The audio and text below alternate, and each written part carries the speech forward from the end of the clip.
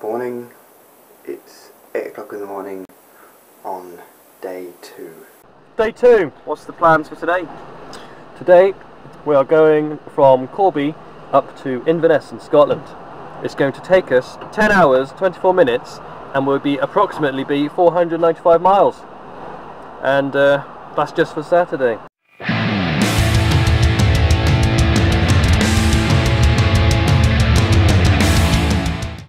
The time now is 11:15 AM. This is day 2 of travelling, where we have gone from Corby, where we stayed, and today we will be doing this journey from Corby all the way up the Midlands. Middlesbrough, Edinburgh, Perth, Dundee, Inverness. So pretty much most of Great Britain.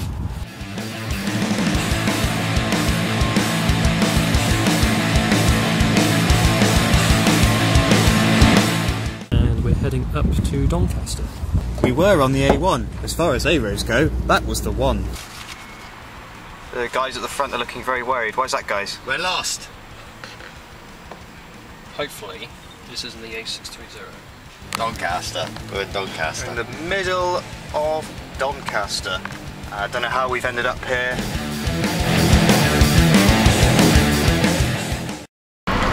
Things, what county are we in? County? Yeah. Yorkshire. Really?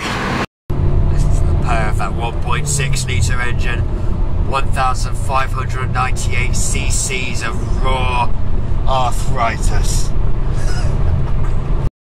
Okay, we've gone through Middlesbrough, and we've certainly gone through Doncaster. Our time on this one is 2:23.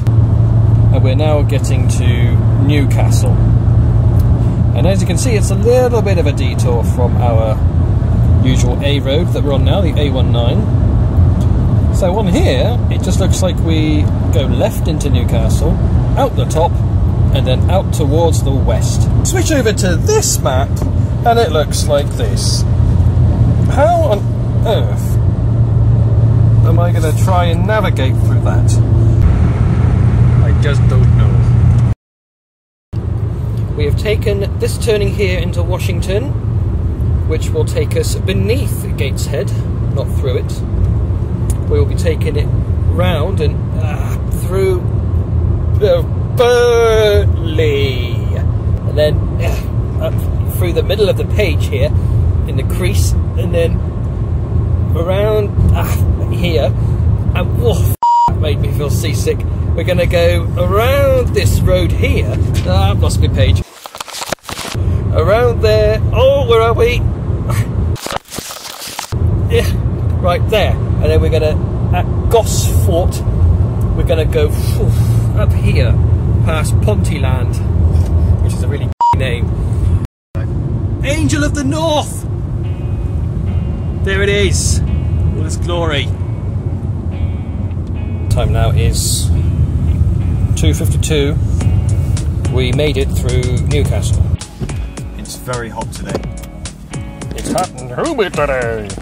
Just past Newcastle. Put my hazards on by accident. We're halfway through day 2 and already the trip is taking its toll on us.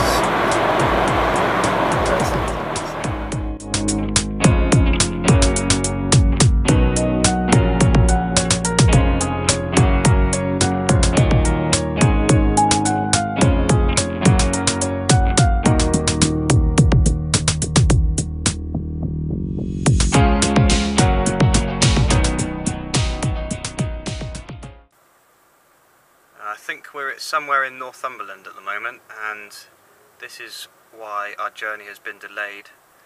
He's a well-trained dog, actually. We are about to cross the border into Scotland, and it is 400 feet above sea level. And Nick's driving.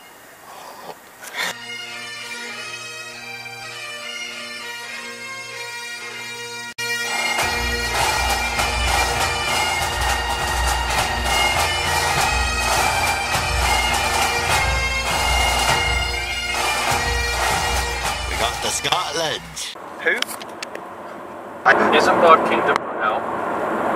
When he built the railway between London and Bristol, he built bridges over rivers and roads, and he built tunnels underneath hills.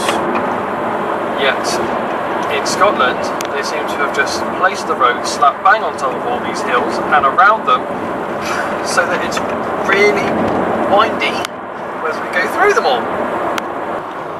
Lovely. You're right, Minx, they just didn't bother. Give it all it's got, Captain. Is she going quick enough? No. These roads go around so many corners that I've just lost my phone down the side of the car twice. Here we go, another one.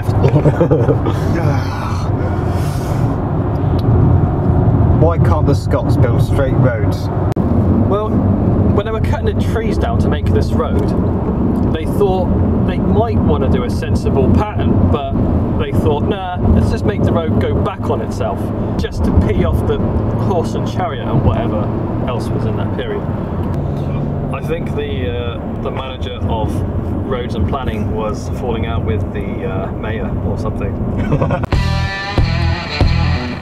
Just negotiated a route around Edinburgh, avoiding the M9 motorway. We've gone down here, past a magnificent looking BP refinery. It's quite magnificent, one word for it. It was huge. What do you think of the BP refinery, Mings? Really big and full of gas. The roads that we're supposed to be taking, this is not looking good. Okay, it's closed. Right. So the little bridge here that we were going to take is closed, so we're going to have to go down some minor backstreet roads through a village. Once we've gone through the beat up here. Are you serious, bro? Beep.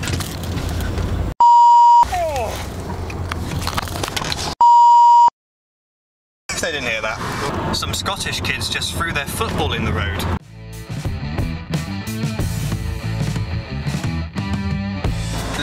That bridge over there is the bridge that we should have been on.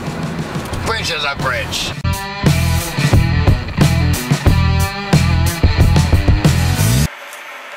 Day 2 is complete, as you can hear. The kettle is on.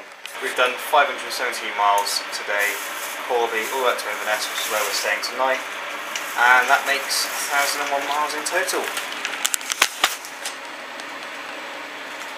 Happy? No. Tired? Think of what I have to okay?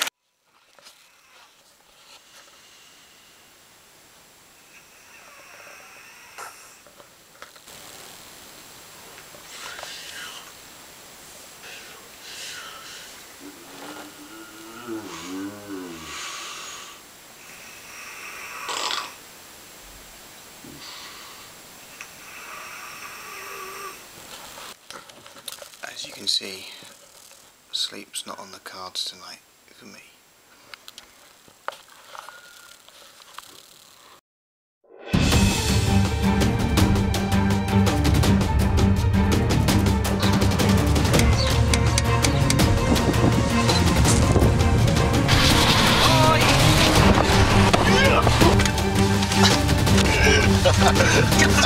Get